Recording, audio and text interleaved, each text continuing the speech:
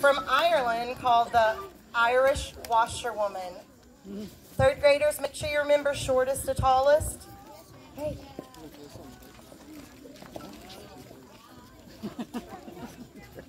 Yes, you can get as close to the cones as you can.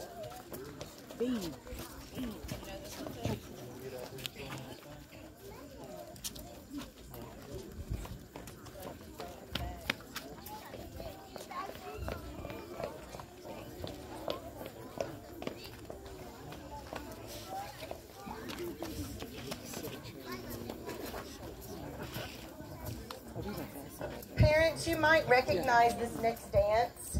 I do a lot of spiraling with their programs. I like to use at least one song from their past. So if you remember their program from second grade, the day the crayons quit, this was the song that they used for the green crayon.